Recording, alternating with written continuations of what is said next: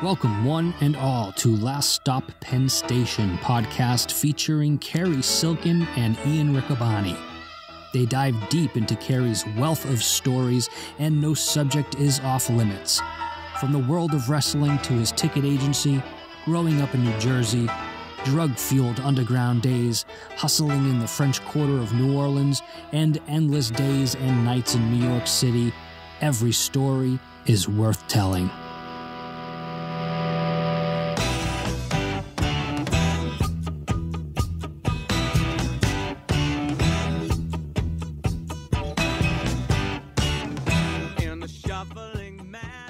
Welcome, everyone, once again to Last Stop Penn Station. Ian Riccaboni and the guest of honor, Cary Silkin. Cary, Show World was a hit last week. Lamb Chop loved it too. Lamb Chop's in the house. Lamb Chop would not approve of Show World, but Show World was a hit. How could it not be? I mean, imagine that it remained, as we said last week, in action for close to half a century. Amazing. What a legacy, right? Yes, and I wonder how Misty Wet's doing. Do you think, okay, when we got done recording, I was wondering, if you go to Disney World, there's a different person in the Mickey Mouse costume. Was Misty Wet always Misty Wet, or do you think, they trotted in Lady A, Lady B, Lady C? There's just different Misty Wets. I'm sure they did, and I'm sure they had other main events in the furry beaver room. A wind-up, as we call the... Yeah, so if it wasn't Misty Wet, there might have been, good old fuckface Francis coming in. Jeez, or someone of that ilk. And I think you asked me this, and I answered incorrectly. I think they did have some... just like, go-go bars would advertise these centerfold types. Oh, like guest celebrities or guest dancers at clubs now. Right. And so I think they had some of the women of porn that maybe were on the decline. But it was a good episode. We got some good feedback, and there's been a lot of good feedback continuing with Ring of Honor. Absolutely. Ring of Honor, we're on a roll right now. This week's episode saw Shane Taylor and Kenny King, SOS and the Briscoes, and the big announcement as of Tuesday on ROH Week by Week Final Battle. It's December 18th. Yes, December 18th. And I saw, because of the horrible attack on Quinn McKay. Yeah, what a tragedy. Yeah, a nice girl like her. Yeah. And Mandy, I thought she was my friend. I mean, turning her back on. Yeah, I don't know if you can continue to associate with her, Cary. Well, it did.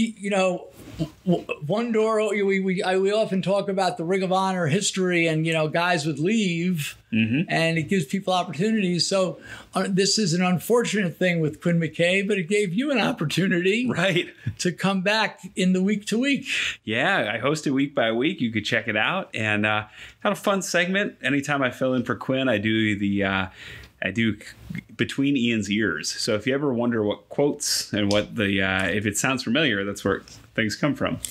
And I learned a lot because I did watch that. And I didn't know that you had, some of our listeners, some of the ones I'm friends with, my friend Beverly and Disgustin' Dustin, we have some stories about him. We haven't even gotten to them yet, but and other people I know that know us are always saying that they know me, but they not necessarily know you. And then they're always praising you're very well versed, not just in pro wrestling, but in in music, politics. And so what I learned from, what is it, Between Your Ears? Yeah, Between Ian's Ears. Well, Between Your Ears, I didn't know that you had, because it's not my milieu, but this hip hop rap knowledge that you garnered from your brother.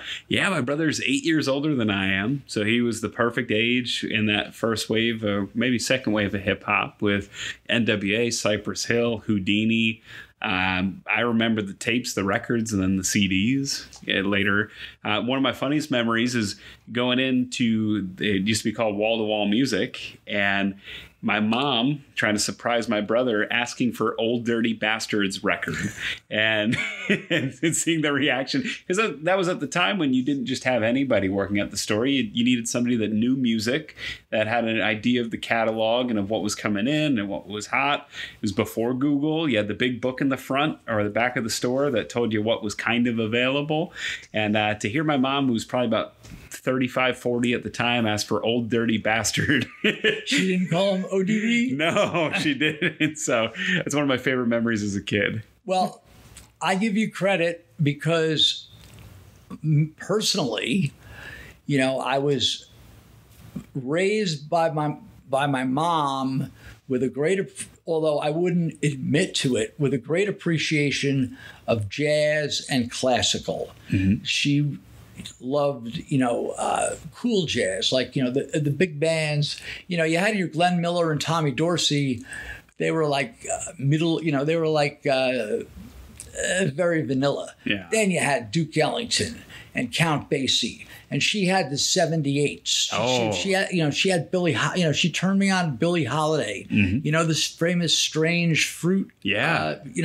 She played that for me, and she also had a great love of Broadway musicals, taking me to see some shows as a kid. I saw Fiddler on the Roof with Zero Mostel. Wow. And maybe you've heard of this, maybe you haven't. The Man of La Mancha. Mm-hmm. And I forget who the star was. And there was another, what the heck was it? Pippin. Oh, okay, yeah. And seeing some of these great Broadway shows. And then I had a love of pop music through my cousin Mike.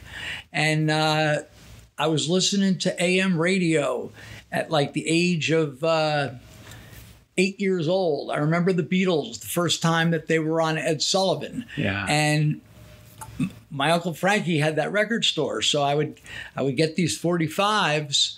And then through Mike, he told me about this newfangled thing. I'm like, what's that? He goes, it's FM radio. I go, ooh, what's that? He goes, it's like a whole nother band. So my dad, being the good dad that he was, got me an AM FM radio.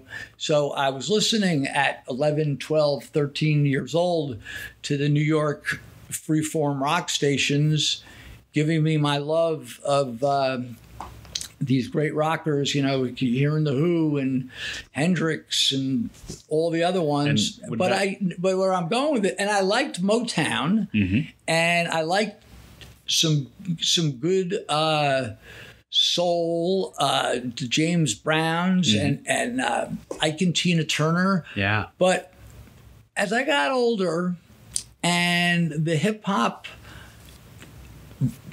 revolution, we'll call it, or even the punk, I sort of turned my back on it. Yeah. And as far as rap, hip hop, I really never gave it a chance. As to where guys your age and AJ, it was in your wheelhouse, whether you liked it or not. So it's good to be exposed to all types of music. It is. I think as a young man, what made me simultaneously uncomfortable but also really like rap and hip hop was a lot of the earlier stuff that came out in the later 70s, early 80s. There's a lot of uncomfortable truths that we talked about, and we talked about those when we were talking about everything that was going on with Black Lives Matter and the protests in Minnesota and across the country. And I think that's a deal breaker, or was at the time, prohibiting it from being an even bigger success than it was. I mean, the first hit rap record was Blondie, and it had to take a white woman doing rap to make it a hit. Well, I was going to say, you're spot on with Blondie. But I don't remember the year, but it was in that early 80s time period when Grandmaster Flash, they were from the Bronx, right? Yeah.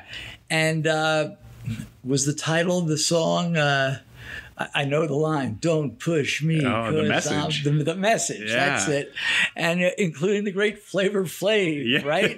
I remember going with Dustin to the Yankee Met World Series in 2000 or 2001, and Flavor Flav was like a row or two in front of us or behind us, and he still had the giant clock on the chain, you know. But point is that you have. I learned today that, which I never knew, that not only are you a rock and roller, but you have a good knowledge of hip hop / rap, and that's a good thing. I do my best to stay well versed. I can't rock the fashion though. The LL Cool J had that cool Kangol hat. You wouldn't. Yeah, I wouldn't be able to pull that off. Well, your fashion sense is pretty good. I'm still disappointed you didn't wear the white rimmed glasses. I'll have to show AJ a picture of that. I know a lot of our listeners know what I'm talking about that are Ring of Honor fans. Hey, what a surprise. We got a message from a gentleman named Michael Kaplan. Michael Kaplan, that's right. And he writes for the New York Post. Yes. And at first I'm like, who's this guy? And Ian's a great co-host and a great guy to have on your team, because instead of me just saying, this must be some bogus message, because he direct messaged me on Twitter. And last night, Ian's like, Cary, you got to call this guy.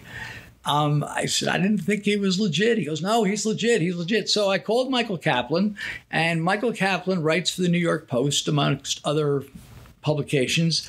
Well, there's a John Belushi special coming to Showtime. Oh, wow. It's either this weekend or next weekend. So Michael Kaplan was given the duty to do a story about the special. But as I was saying to AJ before you got here, anybody can just see a preview of it and talk about it, but he wanted some extra material. Yeah. And that's where he came across our great episode from Last Stop Penn Station on John Belushi and my interactions with him. So I went over it with him.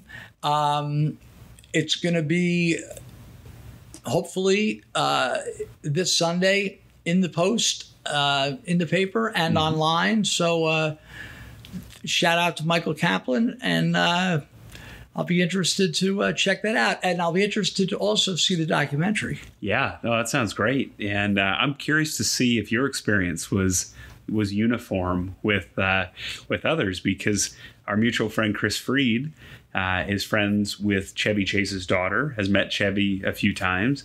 And the reputation that Chevy has as kind of being hard-headed is not what Chris's experience. So I'm wondering if maybe you've got a different side of John, or if maybe he was always that aggressive or always that in character. That was one of the questions that Michael asked me. Did I fancy continuing to do business with him? And I'm saying, no. Even if he might have been a fabulous customer, he was just so rude and unpleasant that it went beyond any kind of money. But yeah, so that was nice that our podcast we're able to contribute to this, and we appreciate Michael Kaplan getting hold of us. So look at the New York Post this Sunday, kids. Yeah. Or look online, if nothing else. I asked him, does anyone read the paper anymore? He says, I don't know. Well, the New York Post has been good to us. They did a feature on me, of all people, before Madison Square Garden. There you which go. was very nice. And they cited me as NYU first baseman Ian Riccaboni, which is the last time anybody's ever referred to my baseball career. First and only. And before we get into the topic today, which is Mick Foley, and it's going to be a two-parter on Mick Foley's introduction to Ring of Honor and the time he spent and your personal relationship with Mick, we got a listener comment from Ghost of Quinones on Twitter. Oh, really? Yeah. So the ghost of Victor Quinones is speaking to us. So just listen to your latest podcast with Cary. Please ask him if he was a devotee of Al Goldstein's Screw Magazine. Are you familiar with Screw Magazine? And absolutely. Yeah, okay. And I believe it might still be published. Yeah, I think so. I don't know if Al Goldstein's alive. Yeah, we'll have to look that one up and get back. But was I a devotee? Let's put it this way. Pre-internet, we're talking 70s, 80s, and into even the 90s. They had great classified section.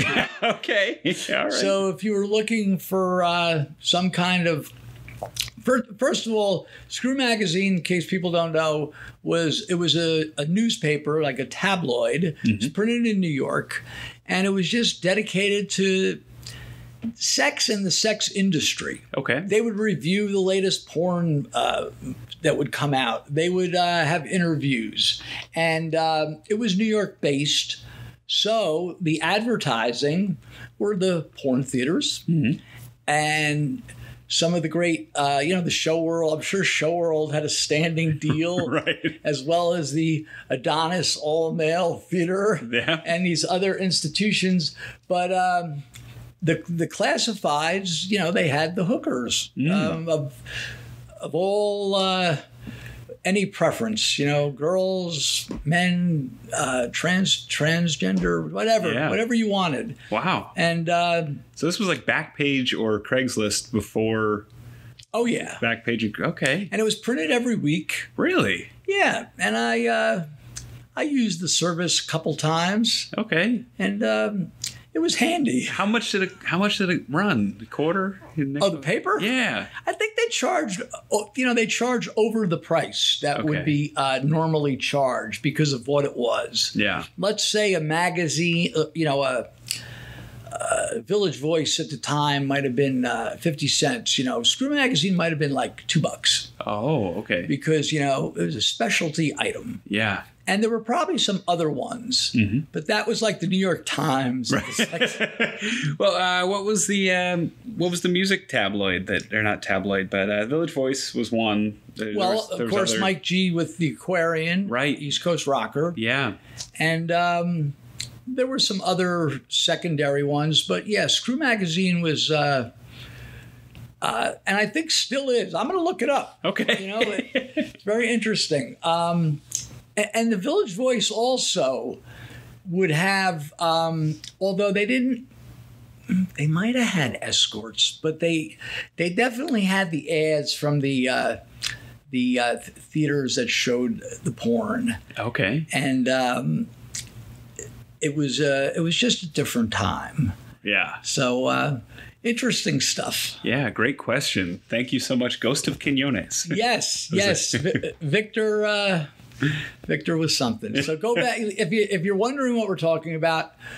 Subscribe to Last Stop Penn Station and go back to the episodes about when I was in Puerto Rico trying to do a wrestling magazine and dealing with. He was really brilliant. Think of Victor Quinones being born in Puerto Rico, speaking fluent English, fluent Spanish. I know his dad might be. Allegedly, Gorilla Monsoon's son, according to the New York Times. But right. And what amazes me is that he was besides, the whole allegedly, could he have been part of the Bruiser Brody thing? We don't know. But then going to Japan. Yeah. And speaking fluent I don't know how. Amazing. Right. Speaking fluent Japanese and going, when wrestling was in sort of a dead period in the 90s, going to Japan. And what was it? FMW. Right. And interesting cat, that's for sure. Yeah. Amazing. R.I.P. Victor. R.I.P. Victor. But hello to Mick, because that's who we're talking about today, Mick Foley. Yeah. And it's funny. Who they crossed paths, I think, in FMW, if I'm not mistaken. Absolutely. Yeah. And that's sort of where the stories, I'll give you a little, my history as a fan of Mick Foley. Mm-hmm. When Cactus Jack, you could correct me if I'm wrong, I believe Cactus Jack was his first real wrestling. Right. And the first time he had a big national break was about 89 in the NWA. He had an enhancement match. He turned on his partner, and that's kind of how they he got his kind of national start-ish. I remember reading about him in, Dave Meltzer's Wrestling Observer. Okay. And it was interesting. And then getting to see him on that Global show. Right. So he was in he's got a wild timeline where he does that. He's kind of breaks free, does some freelance stuff with the Herb Abrams UWF. And that's the first time I got to see him live. You were at a Herb Abrams show? Yes. Okay. Herb Abrams. Wow. Yeah, Herb Abrams, the wild man that he was. How did he die? He died allegedly naked, covered in baby oil, in an office with an escort with either mounds of, depending on the story, either mounds of cocaine or cocaine on the baby oil on his person. Okay. So depending on which account of it, allegedly. Well, when he had his wrestling company, what was it called? The UWF, which was also the name that existed only 3 years prior with Bill Watts. Right. Yeah. So he didn't really do that many shows, but there was a couple times he ran the Pennsylvania Hotel, the one that's directly across from Madison Square Garden. Mm-hmm. So we're talking 7th Avenue between 33rd and 32nd Street. And it was basically, I guess, could we use the term, an outlaw promotion? Yeah, and he had some big plans. He brought in Andre the Giant for one of his first tapings. Yeah, one. But it was enough that it got Andre a deal back in WWF because they didn't want anybody else to have him. Yes. So I went to the Pennsylvania Hotel, whatever it was called, to UWF. I probably would have went anyway, but it was on the strength of seeing Cactus Jack. And an odd thing is that despite all the debauchery with Herb Abrams, Bruno Sammartino was the color commentator on some of these. Yeah.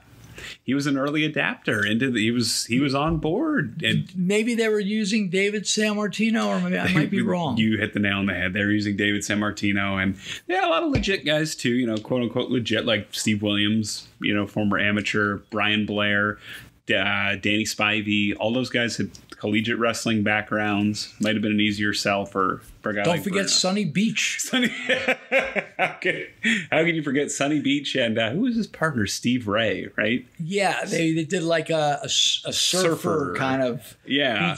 A nice blonde guys. They were a little overaged, right, to be like these hot blonde surfer boys. But did you ever meet Colonel Red? Out of curiosity, some of these documentaries, The Dark Side of the Ring. Yeah. I've never heard of him, nor met him, or saw him. Did you? I remember seeing him, and I think he's very quietly moved away from the business, which is fine. But yeah, he was kind of funny. He was always kind of like they had Lou Albano in for one taping, and then all of a sudden Colonel Red popped up, and he was kind of felt like a knockoff.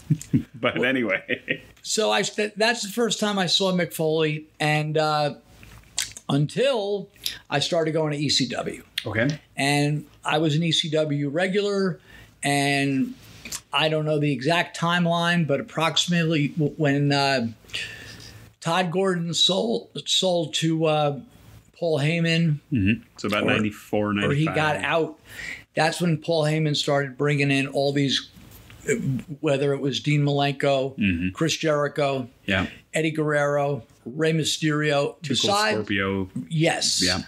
Besides all the hardcore action, developing the stars that they had, like the Dudleys. Yeah. And Tommy Dreamer. And Raven, who sprouted out of thin air. He'd already been in WCW and WWF. And Shane Douglas was a big force there. Public Enemy. Yeah. 911. Yeah. Let's not forget the Pitbulls. Pitbull, Stevie Richards, Blue Meanie. Right. Yeah. Our good friend Blue Meanie. And but then they brought in, and Sabu. How could we leave him out? The number one attraction on the independents at that point. Right. But then the icing on the cake for me was when they brought in Terry Funk and Mick Foley sort of around the same time. And they had some wild, crazy barbed, they wrapped themselves in completely in barbed, just crazy stuff. And so I was at the ECW show the night that Foley announced to the crowd that he's going to the WWF. Wow. Which got soundly booed. You sold out. You sold out. And history tells us, well, the facts tell us that it was a good move for Mick Foley because going past that, I don't know how much you might know this. By the time he left ECW, when did the famous cage match? It was against The Undertaker. It was against The Undertaker, about 2.5 years. Right. And, Foley developed all these characters. The Mick Foley character. He brought back the Cactus Jack character and Mankind. Yeah. Dude Love. Yeah. And he was very brilliant. And when his book came out, he was brilliant enough to be a multi-time New York Times best number one. Yeah. Right. So his first book, Have a Nice Day. Yep. I had read that, and that's when I found out in that book, here we go again, but that he was a big music fan, and one of his favorites was Jethro Tull. So, and in that book, he tells a story about 84. So he might have been 17-ish, 18-ish. And Tull had played at Nassau Coliseum. Foley lived on Long Island, but for some reason, I think that's when he was starting to train with Dominic DeNucci. Okay. Possibly. Yeah. Maybe I'm jumping. Maybe 84 was a little early. Yeah, it's okay. But he missed that show. So what did he do?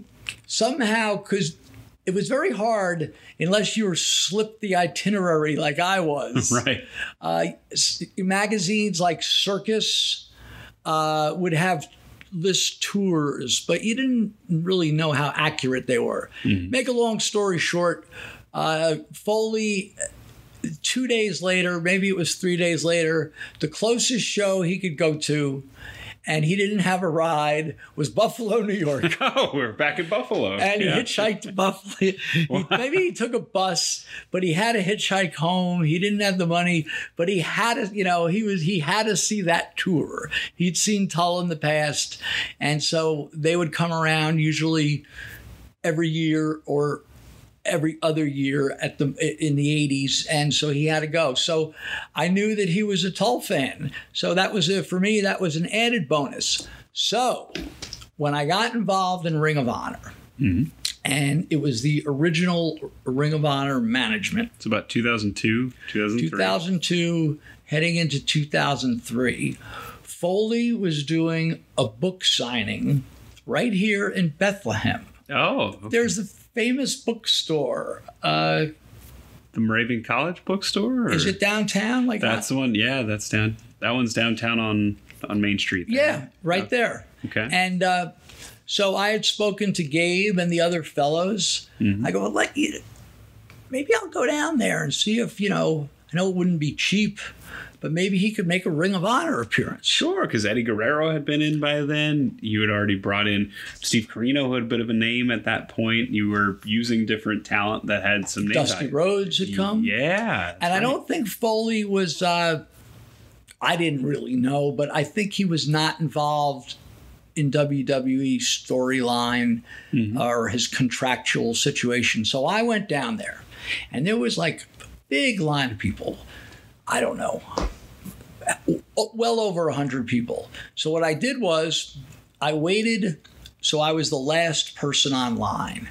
So I waited so that I didn't want there to be anyone behind me, so I could have a minute to speak with them, to ask them about, trying to do business with Ring of Honor.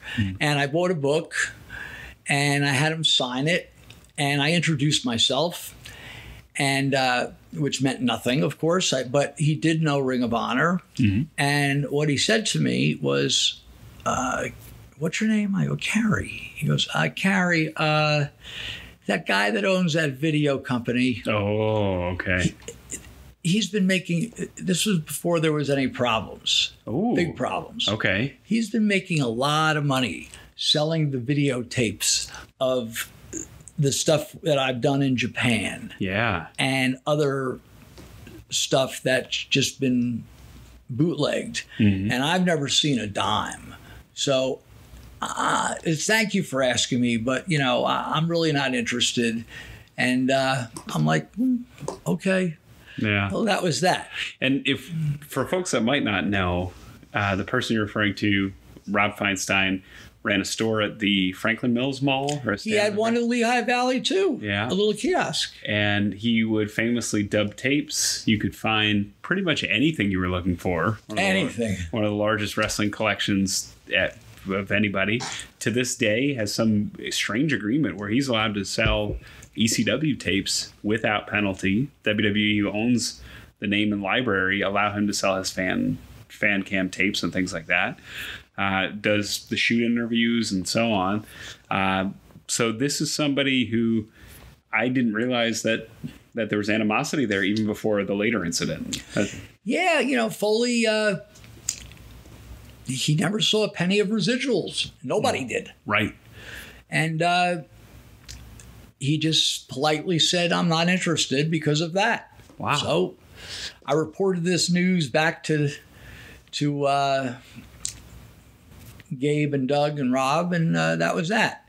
So following the incident that happened where I became the sole owner of Ring of Honor, which was approximately May of 2004. Okay. And it was in all the wrestling, the Meltzers and Mike Johnsons, and it was reported, that Cary Silkin, whoever that is the new owner of Ring of Honor. We approached Barry Bloom, who was Mick Foley's agent.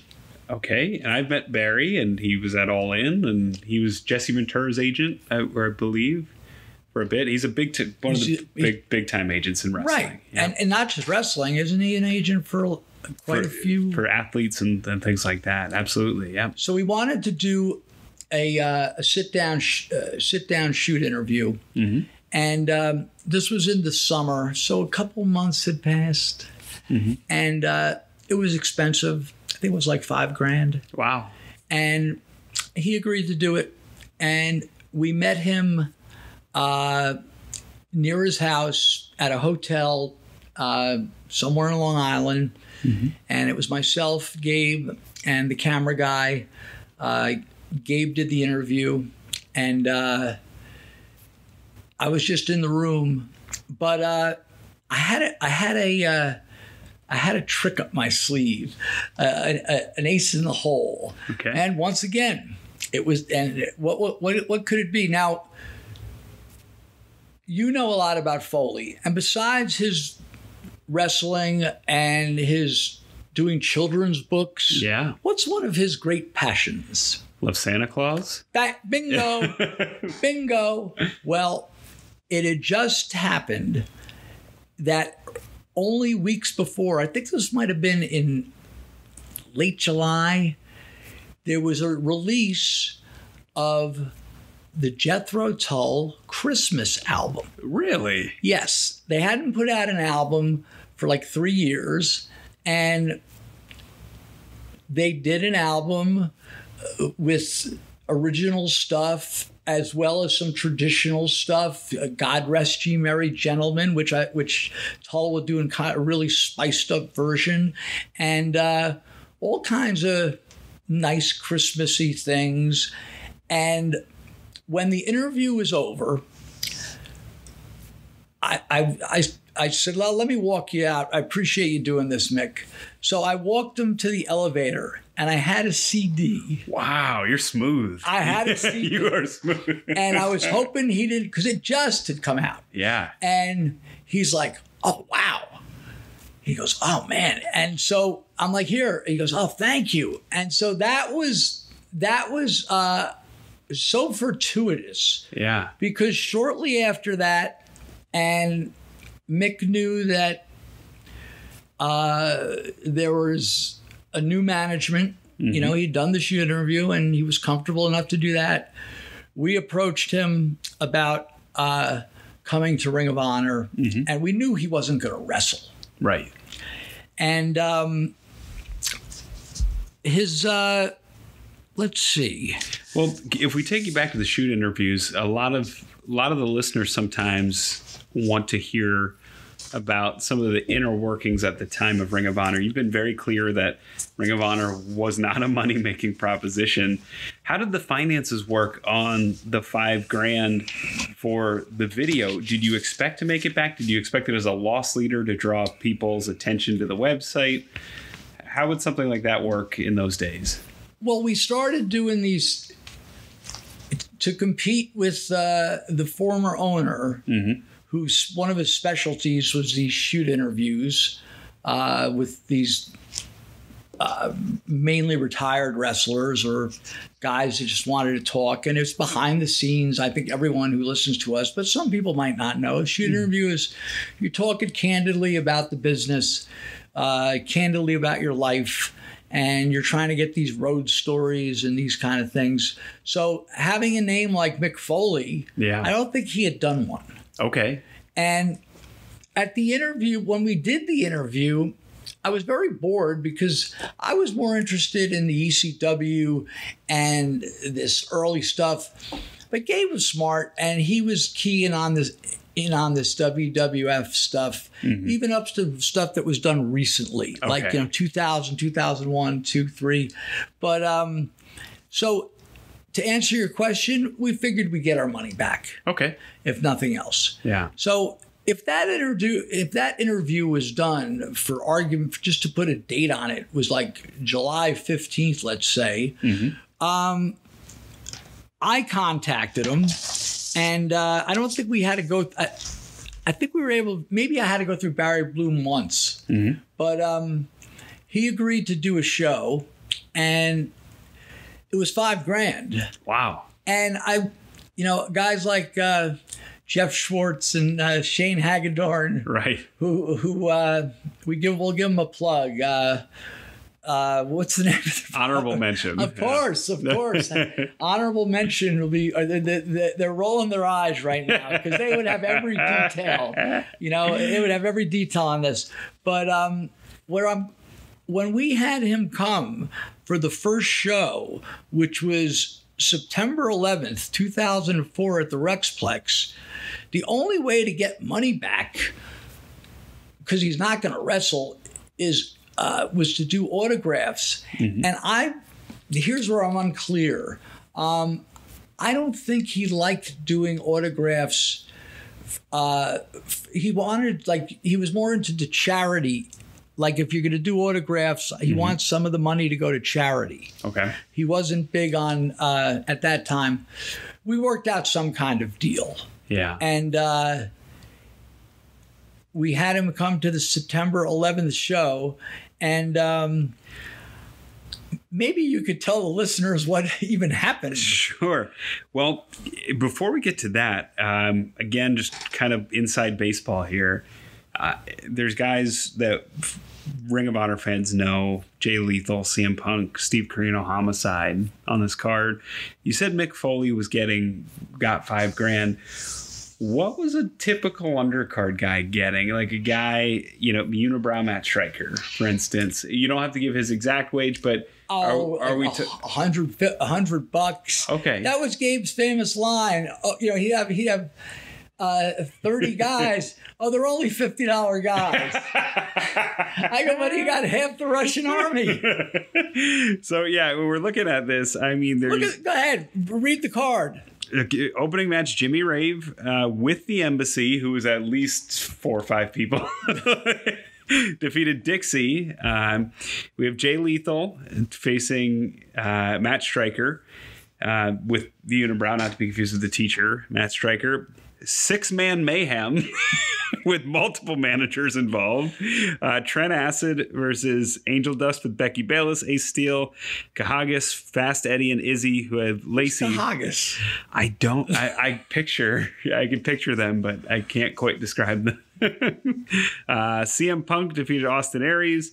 CM Punk and Steve Corino and Homicide are in the ring. Then we have Danny Moff and BJ Whitmer defeating Chicano, Flash Venom with Allison Danger. Oh, that's Flash Flanagan. Yes. And Chicano. So I still had, relations. The magazine was long done, but these guys were begging to come up from Puerto Rico. Yeah. So we had Flash and this Chicano kid come up. Another 2 plane flights from Puerto Rico and another few $100. Go ahead. Yeah, to New York, which probably wasn't cheap. And then, I'll actually skip around a little bit. Brian Danielson versus Alex Shelley. Samoa Joe versus Doug Williams for the ROH Championship. The Pure title, John Walters defeats Nigel McGuinness to retain. It's a hell of a card. Yeah, and I'd love to see John Walters back, wouldn't you? Oh, yeah. And we have, we had Moff Whitmer, Generation Next, the Embassy. So that's like 1,000 people, even if they were at $50 a pop. Plus, and a lot of them weren't. Right. And then plus Mick Foley at 5,000. But Mick Foley interrupts Allison Danger. He's very pro-extreme in ROH. And then he was very impressed with the Ring of Honor wrestling. He said if he had any athletic ability, he would use some of these great moves. The Embassy and Generation Next attack Foley, but Danny Moff and our friend BJ Whitmer, make the save.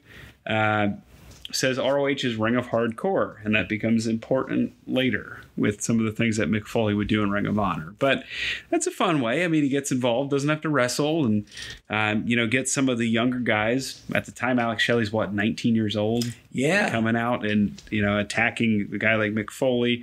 BJ Whitmer was probably, 23, 22, if that. So it's a nice mix. You get a lot of the young guys in there, and hoping, is the thought with that, with Gabe, do you think he's thinking I'm going to get these young guys with promising futures in the ring with a guy like Foley? Oh, absolutely. And here's the thing. Yeah.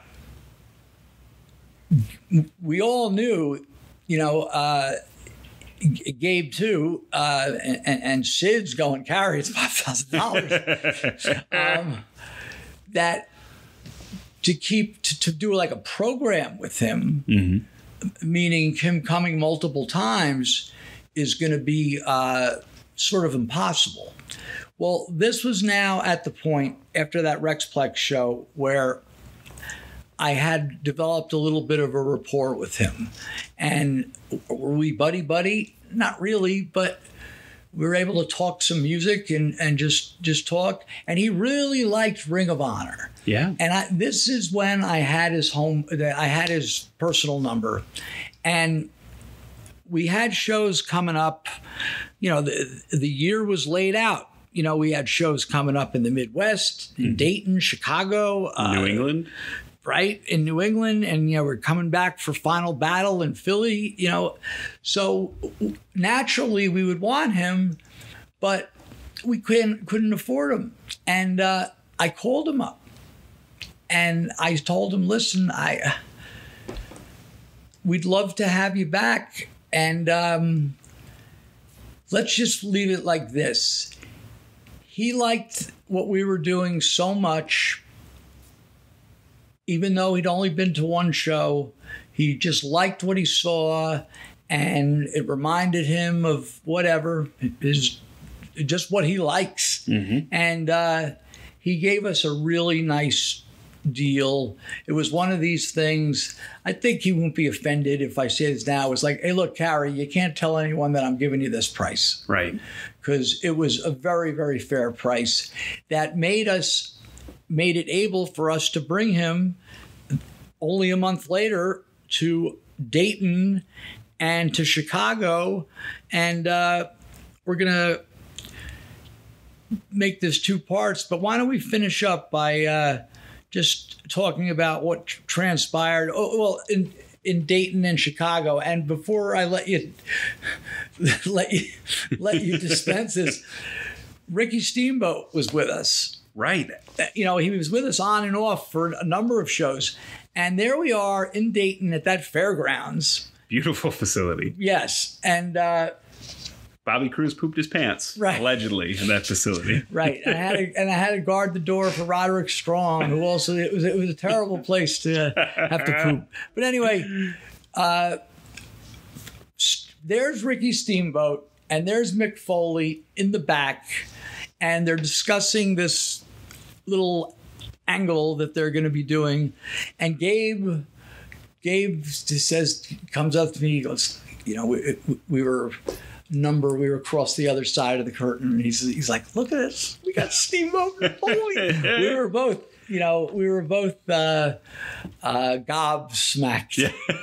So this is actually a good place to put a pin in it, I think, because I got a couple follow-ups. So we're going to pin the conversation here and then come back to Dayton on the next episode. But I got a couple questions. You took over Ring of Honor 2003.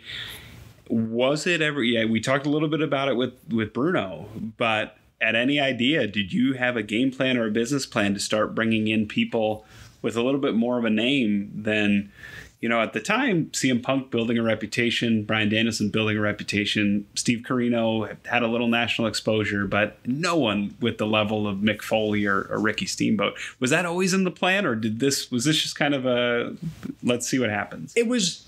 How do you not have Ricky Steamboat and Mick Foley? Okay. It's like that.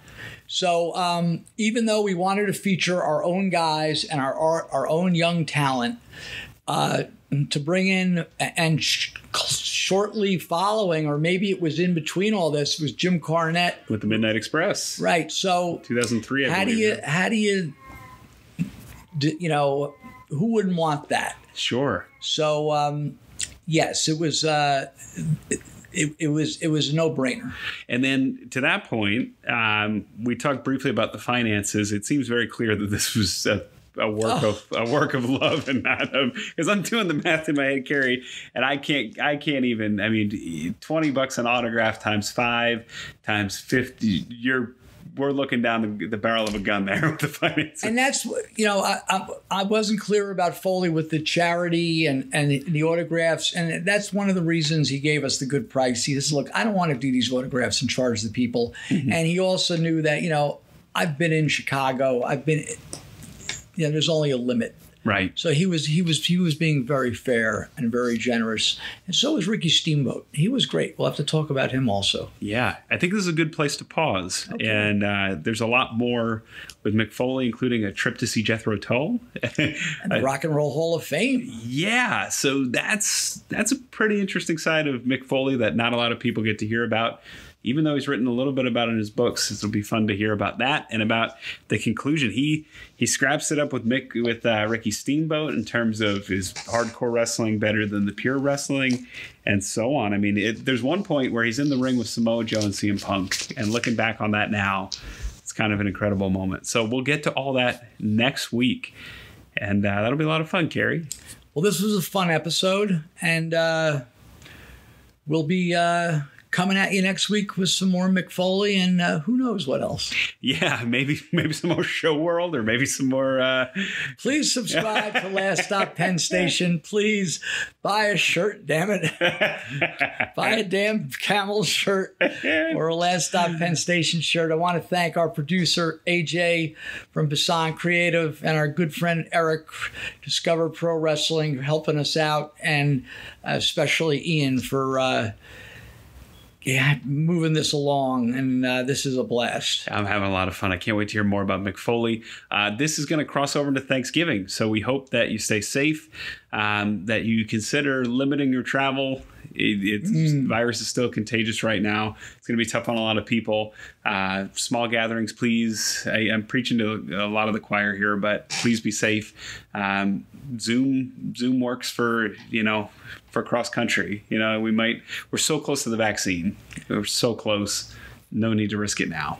But that's my soapbox. We want to hear more about stuff like Mick Foley and Show World, so I will get off it at this point. So for Cary, for AJ, for Lamb Chop, who's with us quite a bit today, thanks for listening to Last Stop Penn Station.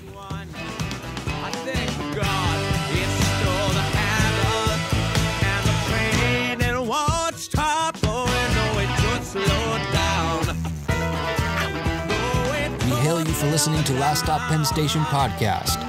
Rate, review, like, subscribe, and share on your favorite platform.